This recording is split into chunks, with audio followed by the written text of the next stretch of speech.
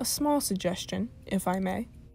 Since we're not getting anywhere with this discussion, let's just head back to the party.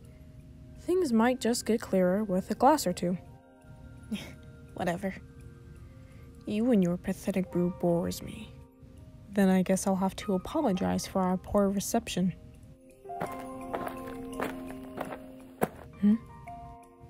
D-Luke, thank you for delaying them for us. They will not give up lightly. We'll need to think of something. You're too kind, Seamus.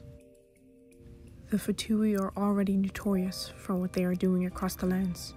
The children they took had never returned to their family. The Fatui speak of a need for secrecy, but this...